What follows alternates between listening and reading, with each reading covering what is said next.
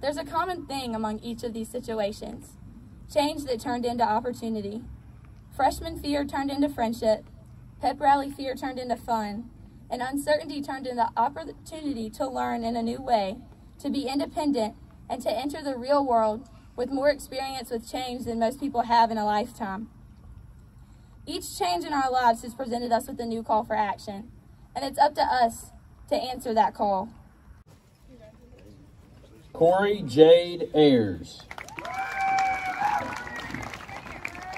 Silence isn't quiet, and it feels like it's getting hard to breathe. And I know you feel like dying, but I promise